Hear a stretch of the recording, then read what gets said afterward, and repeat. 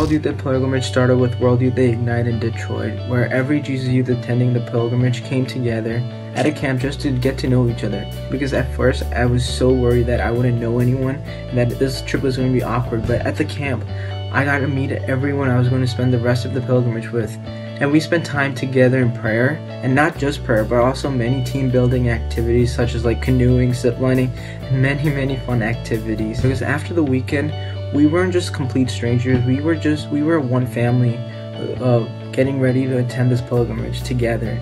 My favorite part was the World Youth Day was the walks we had through the streets of Brazil, and the interactions I got to make with the tourists, as well as the needy children and the homeless people on the streets.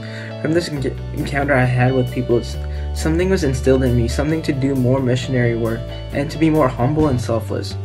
It helped me to experience the realities of the world and not to be isolated from it. Going on a World Youth Day pilgrimage was definitely different from going on a sightseeing tour. However, the fun, the joy, and the inspiration you get from this trip completely outweighs that luxury you would want from a normal trip.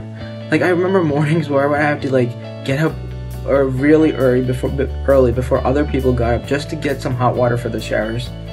Often we live complaining about how hard our daily lives are, but after going on this journey, I got to witness the struggles other people face, and I realized that nothing I faced was anything compared to the struggles that others face. And the funny thing about this whole World Youth Day experience is that you can never relive it, because the pilgrimage is what it is because of the people you're with and the environment you were in. And I would never regret the decision I ever made to go on this trip.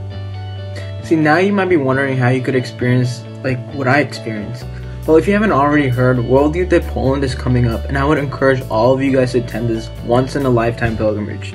Because every World Youth Day experience is different, and every penny you spend on this trip is definitely worth it. Because the friends I made and the people I know now that I could call family is everything I could have ever asked to get out of this trip.